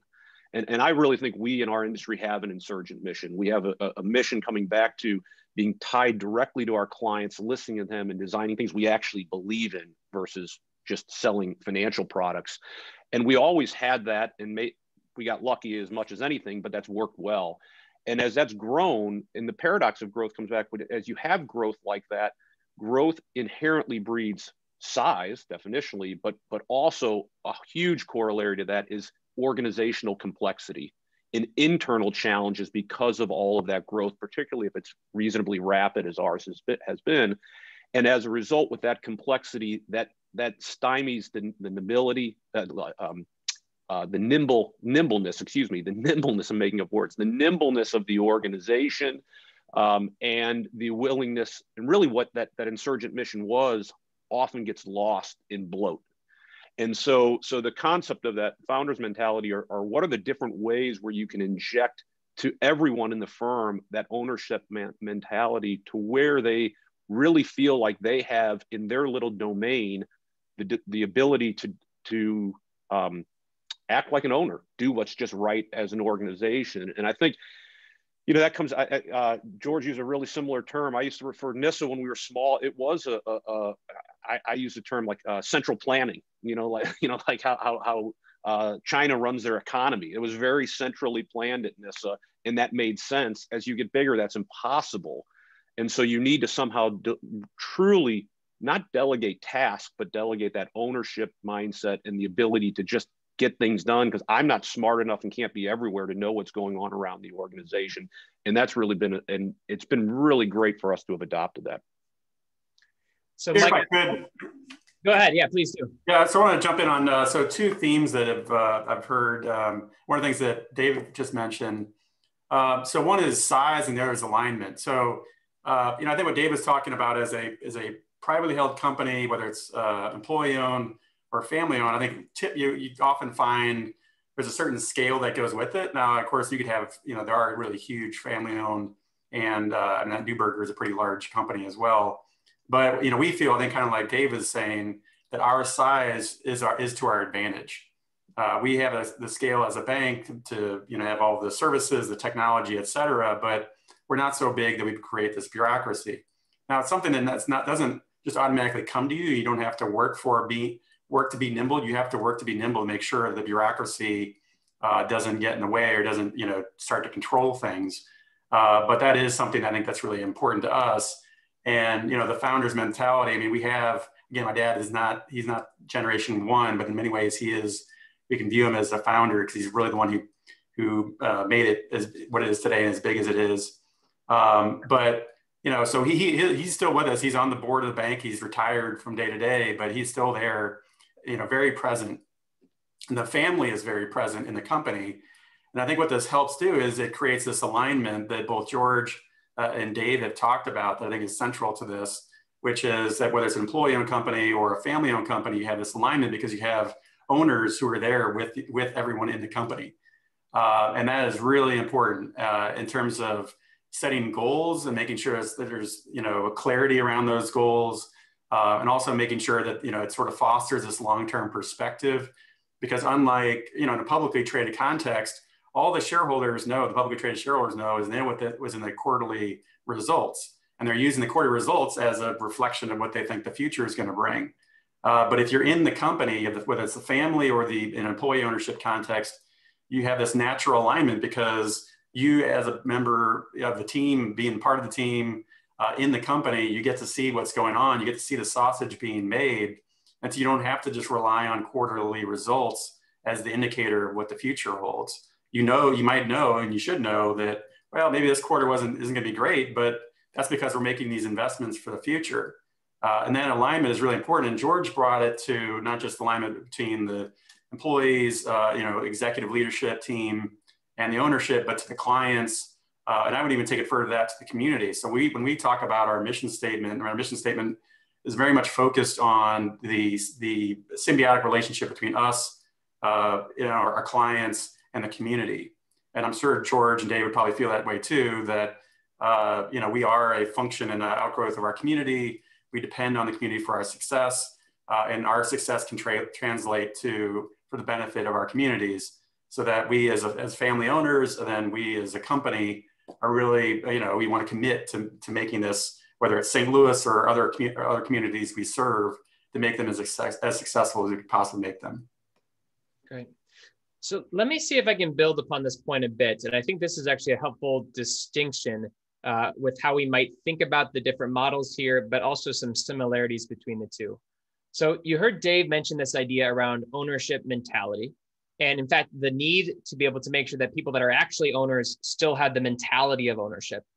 In contrast, in family-owned businesses, imagine that I work at First Bank and I am a mid to high, let's just call me a mid-level employee, mid to low-level employee inside First Bank. And I'm not an owner, but you still want to create a level of ownership mentality for me inside the organization. And this is especially complicated, I'm sure, not as you're a single branch bank as you were in the 1960s, but now you're across 5 or 6 different state lines. How do you think about making sure that a person like Peter working inside First Bank feels that level of ownership inside the organization, even if that ownership is not financial ownership? So first, I want to take a step back and say that for myself and for the family, we actually try not to think of ourselves as owners. We try to view ourselves as stewards. So while we're encouraging our employees to think as owners, in many ways, we also, ourselves think about it as stewards. And the distinction I would draw is that, an owner has the power to destroy. And a steward doesn't look at it that way. It's something that they've received. Now, they may have received it through their hard work, through luck, whatever it is, and probably a lot of hard work. But it is not necessarily theirs to destroy. It's something that they make the best of before passing it on. And I could be passing it on in a context of a sale to others, because maybe that's the best, destination for the business, or maybe it is to the next generation. But I mean, that's the kind of mentality I think you see among family-owned businesses. And I think also to, and employee-owned as well, is really this sort of beyond ownership. It's a focus on stewardship. But that's kind of a maybe it can be a hard topic or hard concept to get your arms around. So taking it back to this idea of the ownership, how do you instill that within the company? I mean, obviously there are things like incentive plans that you can use to kind of align, you do the best you can to align interests throughout the company. But I think, all of us know that there's no perfect incentive plan that is going to align interests. And so what's important is that through the involvement of the leadership of the company and to some extent the family, to make sure that they know that if there's something about the incentive plan that is sort of pointing in short term, and there's there might be a conflict between the short term interests and what your incentive plan might point to, and the long term, we try to instill the value that you really should be focused on doing what's right in the long term. And I think that also, I think we've seen over the last decade, 2 decades, whatever, is growing view of looking at it, not just from like, we as a company are there to serve the shareholders, but broadening out that definition. And that's where kind of serving the community comes into play as well. That I think you foster this mentality by showing that by sort of laying out that connection between our success and the success of the communities. And I think people really engage around that it's not just about, oh, hey, let's make more money for this family. But we can see that the things we are doing are helping the communities, they're helping our clients. Good. So I want to pick up on this theme of community a bit and hear it from Dave, your perspective, from NISA's perspective in this regard. But in some ways, NISA is unique in the sense that it is based in St. Louis. There probably would have been some opportunities to run the shop out of New York or other larger markets. Now, it was great to hear from George, the fact that this is, I think he said, and I'm going to quote him on this at some point later on, the second most important city for his business. But nonetheless, I'd like to hear a little bit about how NISA in particular sees community in maybe a similar way or different way from what we heard from Mike. Is St. Louis a critical dynamic to the importance of the functioning of your business? How do you see the intersection of the two? Yeah, St. Louis is quite critical, but probably for reasons you almost wouldn't guess. So unlike George's organization, we have no retail high net worth channel. So obviously we have some great retail and shops, as he pointed out, in St. Louis. They're quite enormous. We don't call on any of them. That's not a conduit of how we win business. And so from an asset management perspective, there really isn't a lot in St. Louis. There's us and a couple other shops. So in that sense, you'd say, are we in a wasteland? Why haven't we moved to New York or Chicago or what have you by now? And we've purposely been in St. Louis from day one. It's not that we couldn't have gotten up and left, but why I think it's so important is, and having worked a little bit in New York, and actually I love New York in a lot of ways.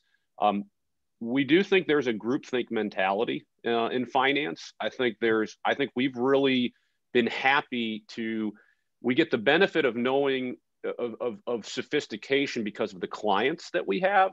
We don't feel like we have to be in the New York epicenter. And I think we've probably been saved from ourselves in certain ways on that. When managers were doing CLOs and various things in 2006, 7, 8, it sounded just bizarre to us, and we didn't understand it. And I think it's probably because we weren't inside, the however many square miles of Manhattan.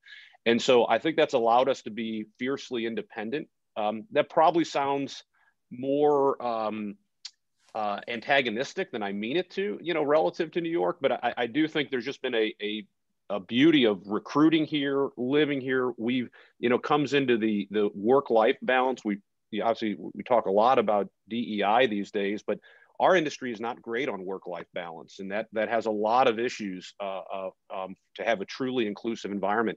I think NISA's been exceptional on work-life balance, and we've, from day one, you work here to have a life, not vice versa, and so that's been a big part of it. And I think that's, where we are in Clayton. There's no reason to have more than a 5-minute commute. You can choose to have it, but you don't have to, right? That's almost impossible in something like in New York or Chicago. So we really do a lot of things. I think that St. Louis has allowed us to have a very unique cultural a collegiality, I think. Not to say it can't be accomplished. Clearly, Neuberger seems to have accomplished it in New York. I just think the deck's stacked against you in some other environments. And then from a community, what also, maybe the last thing is we do have some clients, some large institutions in St. Louis, but 95% of our clients aren't in St. Louis. So again, being here geographically does nothing for us, but we think we recruit great talent, folks who want to live in St. Louis, want to stay in St. Louis. Our retention is extraordinary on clients, but also I meant on employees. And I think a lot of that has to do with the fact that when you've self-selected into St. Louis and being at NISA, you really don't want to move your commute to New York at some point in your career. You've chosen to be here. Yeah, it's interesting to see, to some degree, some of the same dynamics happening in the venture capital world, a world that I pay attention to on the research front. People that are saying, I love being in Silicon Valley, but cost of living is crazy. I feel like I'm in this herd mentality. I'm running after deals that maybe I shouldn't, but they seem attractive by virtue of everyone I know talking about those things. And so this migration recently towards Austin, an underlying question of whether it'll essentially create the same sort of bubble just down a little bit further south. But nonetheless, place does have a pretty important impact on the way that we think about our business, the way that we actually live it out in practice. So I want to transition a little bit back to the internal dynamics of an organization. Again, building upon this Founder's Mentality book, which I finished last night in preparation for today. One of the things they talked about in this book, and in fact, Mike, this is going to come back to you in a second. But these two authors essentially said, we focus a lot on what happens externally that changes in our market that causes failure. In fact, their earlier two books focused on this. And so perhaps the model around retail banking changes, or higher education landscape, something we think about quite a bit, could change such that having a beautiful brick and mortar campus is different in terms of a value proposition downstream. But they said what was in fact more important for failure, more causing a failure, was some of those internal dynamics that can essentially drag down an organization, whether it's bureaucracy or power in politics that can actually pull away from the effectiveness of getting things done. So here's the question for you on this, Mike. You mentioned in an earlier exchange how you think political behavior might function differently inside a family-oriented business, family-owned business. I wonder if you've given that a bit more thought. How do you think power in politics, the dynamics that can create some dysfunction inside a business, function at a family-owned shop versus, let's say, employee-owned or a publicly traded shop? Does it look different in your world? And are there things that you as a leader have to do to mitigate some of those downsides?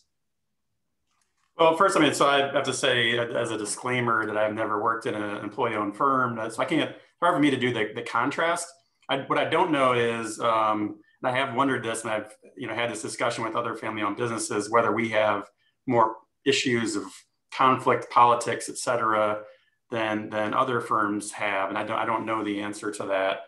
What I do know that is seems pretty clear is there's a different element to this in a family-owned business. So what you have in a family-owned business is this: you have the family, right, in the midst of the business, and how that makes it different is that the family, David, so he wears two hats. He has the owner hat and he has the leader executive hat. In a family-owned business, you have the sort of employee leader hat, you have the owner hat, and then you have the family hat. And that can all be blended, whether intentionally or not. And you can have issues that are family issues. Let's say it could be something that goes back to when you were kids, something happened when you were 12, right? And then there's a business question, and there might be some conflict in the business where other people in the business are wondering, what is this all about? Well, the answer is it's about something that happened when they were kids, or maybe it's something that happened the other day over dinner. So that is not something you tend to have happen in other businesses, whether it's publicly traded, or employee owned. And so that is a challenge. And that might be one of the greatest challenges for family-owned businesses, is dealing with that kind of conflict. And we talk about how you deal with that. There's a lot to it, and it's not a simple, easy answer. But some of it is you basically have to recognize when this is being when the family issue is being brought in to a business question and try to separate it as much as possible, so that, you know, the things that happen when you were kids, or the, you know, the things that happened at dinner a week ago, that those aren't affecting the business relationship. I mean, the other thing you can see in a family business, you know, we talk about conflict. You could have too much conflict. You can have conflict that is like of a personal nature. But sometimes the opposite of that occurs, where you have conflict avoidance, where it's like in the spirit of bringing harmony to the family, you avoid making difficult decisions. And that is, you know, that's not going to work, right? So that's not healthy for the business to avoid these difficult decisions. You need to be able to have those discussions. And so, you know, for that, it's a matter of having the discussions in the right way, having everybody recognize that you're going to have to have some of these discussions, and try and keep it on the business topic, and not have family issues blend in. So that's the negative of it, I guess. But I do think that there is this positive that as a family-owned company, you can create an environment that is conducive to good relationships in general, to collegiality that Dave was talking about. I mean, it's not exclusive to family businesses, but, you know, but I think there is this opportunity to create a great environment that, putting aside the family-to-family conflict, that as an overall organization, that it can be a really well-run organization. They have a great culture where people can feel this family feel in the organization. The family feel is not necessarily just a literal family, but like the broader family. And again, that's not exclusive to family-owned businesses, but I think it is something, it's a great opportunity for family-owned businesses to capitalize on creating a family feel in this really close-knit environment that, you know, kind of relates to the size. I mean, there is an element of how size can help create that. But I think also the family can play a role in that. Yeah. So Dave, I want to walk back to your world for a bit. In fact, there's some nice ties in here to some of the comments that Mike just mentioned, but you've been able to see NISA grow. I don't know how large NISA was when you first showed up, but it wasn't the 300 plus employees that you are now. And in fact, this book, which you've spent some time with, suggests that one of the challenges is that as you grow, it becomes more and more complex. So I'm curious, to some degree, where you've noticed complexity creeping in that you've had to mitigate, what you've done to kind of mitigate those downsides, and what you think you need to do as a leader, the group needs to do, the ownership group, et cetera, needs to do to make sure that as NISA grows, if NISA wants to become larger in terms of assets under management, or larger in terms of number of employees, you really find ways to weed out the kind of complexity or bureaucracy or power and politics that can come with that level of growth. Well, there's a lot there. So I started at NISA in 1999. To sort of put in perspective, we had 13 billion in assets, and we're over 400 billion now. So that's kind of the growth in a little over 20 years. So that's been obviously we were thrilled with that. Growth is not a direct objective of NISA. Of course, we want growth, but that's not we don't set our target or what have you. We do really believe if we do kind of right by our clients, the growth just happens, and well, it's happened. I think with that type of growth, you know, I'll come back to the point I made earlier. I think that centrally planned economy approach to running a business is great early on in many ways, and that worked certainly in '99, and I don't know if that worked in 2005 and 10 and what have you, but increasingly that's not going to work. And I think one great thing about this is we do not have a political structure. I don't know if that's purely because of the ownership, or frankly because of the people we have and how we approach things and the openness and what have you. But we don't have a political environment that creates issues that we're, quote, trying to get ahead and willing to stab somebody in the back. But what you can have along the way of growth like that is just simply folks who are accustomed to making certain decisions and being, I'll say, a bottleneck, or become a bottleneck as opposed to helpful in making decisions, and not as easily delegating true responsibility and true authority across the firm. And I think we are control freaks by nature because of what we do. We manage other people's money. We're fiduciaries, and that word means a lot to us, right? We put their interests ahead of ours. And so as a result, it's hard for all of us to concede control of anything, running our business and so forth, because of the responsibility we have for the assets that we're entrusted with. And I think that creates the organizational complexity that worries me or has worried me, and really why we wanted to stay ahead of that. And I feel like we have, but it's a constant battle. And again, so it's not a political battle per se. It's really just a battle of saying, at what point do we need to really each individual divest their responsibility and their decision-making authority to others, and where we need to have a grassroots approach to solving problems. And I think the last important point on the ownership side is, we talked about G1 and G2. That's a pretty big step function from original founders, et cetera. We've really gone out of our way. We're not as diversified as unfortunately, or fortunately for right now, but we're not as diversified as George's firm, but we're making a lot of progress. And the key, we're bond geeks at heart. We really do have a laddered portfolio of owners at this point. I mean, laddered in ages, much more so than we certainly had historically. And, your age aligns with your growth mindset, your horizon, et cetera. And that's critical to making sure you don't have a bunch of old owners who are like, let's just keep this thing afloat for a little while until we get out the door. And the flip side of it, you don't want a lot of young folks to treat a stable business like it's a VC business, right? No, we've got a great business. We do have a great Horizon 1 business that has to be melded with longer term ideas. We've really done a nice job. I think we're working on it further to have a laddered age of owners so that we have appropriate horizon alignment. And that's been a key part as well. So I'm going to end with one final rapid fire question for you both. And in particular, we have a lot of owners of business on the line that might be in the $5 to $50 million of revenue space. They're not quite as large as both of your shops. If you were to take one principle, one idea, and encourage the leaders of those organizations to try and to test in their own organizations, what would it be? What has worked for you that you think might be worth trying out there? We'll start quickly with Mike and then end with Dave. I think for us, it's been having an outside board. So, having, some members of the board, in our case, it's depending on the year, it's either majority of the board members, but they're independent board members, great board members. I do think it really helps to have this outside perspective. I mean, we like to think that the family brings a lot of value to the table, to the company, but it also does help to have somebody on the outside taking a look. And when you have issues that are family issues, then to have some independence, I think can really help, whether it's succession planning or really a host of topics. I think that helps. So I would say outside help, whether it's independent board or just somebody on the outside who can help you handle and navigate some of the waters of a family-owned business. Love it. What about for you, Dave? What's the one thing you'd want them to try and test?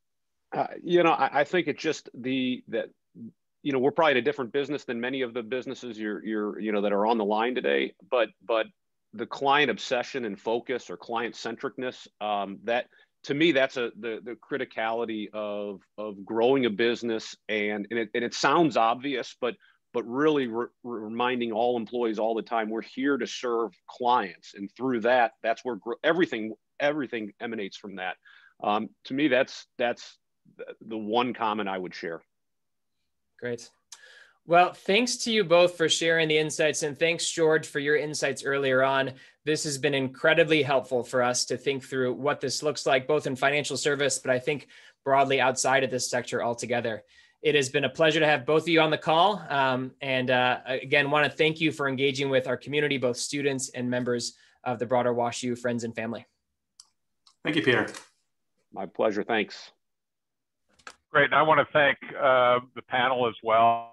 Great job. Very stimulating conversation around, I really like this idea of the ownership mindset and the stewardship mindset, which is, I think that's a potential future topic for us to think through. And I also want to certainly thank George and Spencer for a great first hour, kind of highlighting a lot of these same issues, particularly for me, this notion of aligning family, firm, employee, client, and then kind of the last part that I think was raised in the panel, community, which is something that I think family businesses often are more focused on. And that really tees up our session next Thursday at 8 a.m. I don't think there are businesses that are more focused on aligning with community than our professional sports franchises, St. Louis Cardinals, St. Louis Blues, and the upcoming St. Louis City Soccer Club. We'll have the owners, Carolyn Kendall Betts, William DeWitt, and Tom Stillman, coming to talk with us about culture and their family businesses that are so important to so many of us in St. Louis and in the region and the United States as a whole. So I look forward to seeing everybody, having everybody join us next week, next Thursday at 8 o'clock, and have a great day. Thank you very much for joining us today.